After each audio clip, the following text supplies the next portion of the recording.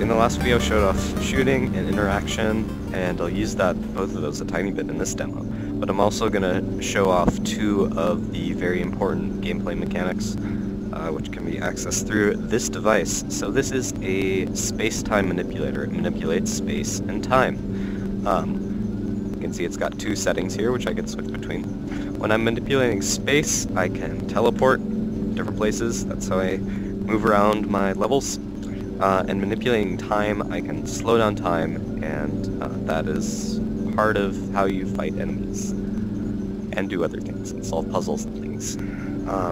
So, first of all, teleporting is free. You don't need any sort of fuel or like battery or anything for that, because I don't want the player to get stuck in places and not have any way to teleport out of them. Slowing down time, however, you have to be a little bit more careful with it, because you need this stuff, which is called quantum juice, to go into the quantum or the space-time manipulator right there. So, should I show teleporting first? I'm going to show teleporting first. So if I'm over here, I want to get to that desk right there. Ooh, I don't want that to be inside my shelf. Click, pull open the portal. Inside the portal is the desk.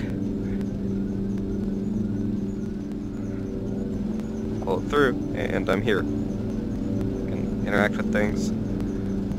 Completely seamless. Completely seamless unless you happen to be looking at the edge while you teleport, and then you get that little flick. But I'm gonna work it on it. It's gonna be smoothed out. But of course we can't slow down time unless we load that up with quantum juice. And once we do, we get to time has slowed down.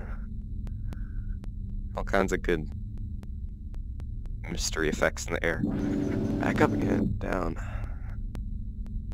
Very cool. And I have this right now, so this single vial of quantum juice can give us 100 seconds of slowing down time.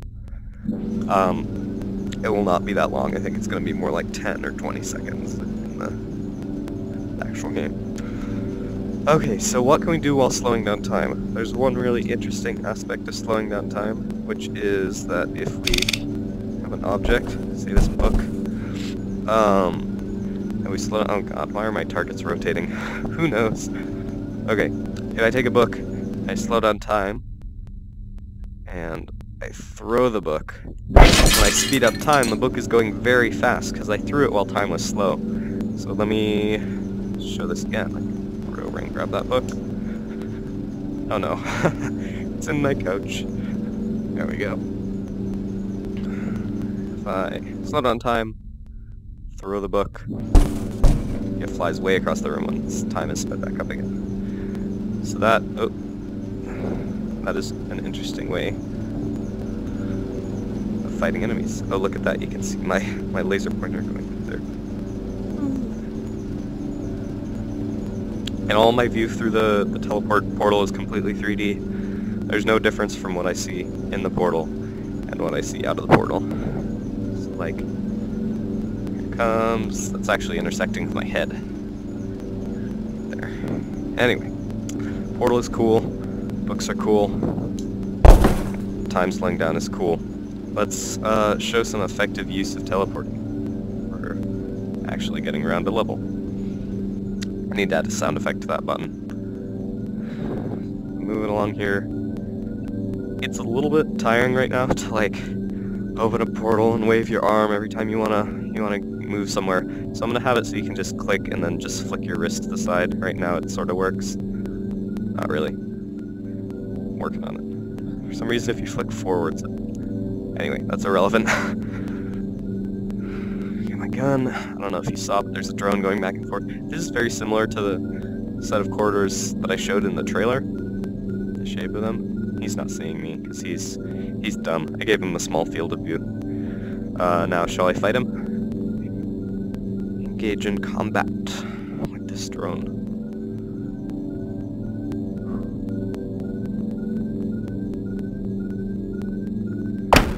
Oh, he's mad. Whoop.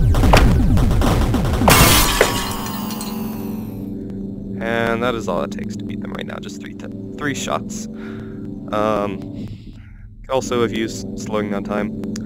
If there had been, 20 drones here, they probably would have shot me before I could shoot all of them. So I would want to slow down time, pick them each off. Oop. Except my gun needs to vent heat. Still have to wait a tiny bit in between shots because a rock's back and has to go back forward again. But I can shoot much, much faster when time is slowed down than I can otherwise.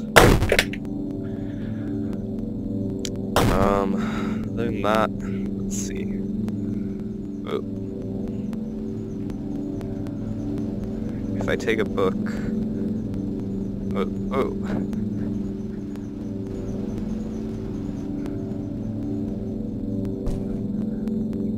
Go back over here. Oop. Sorry, book. Putting me in the wall.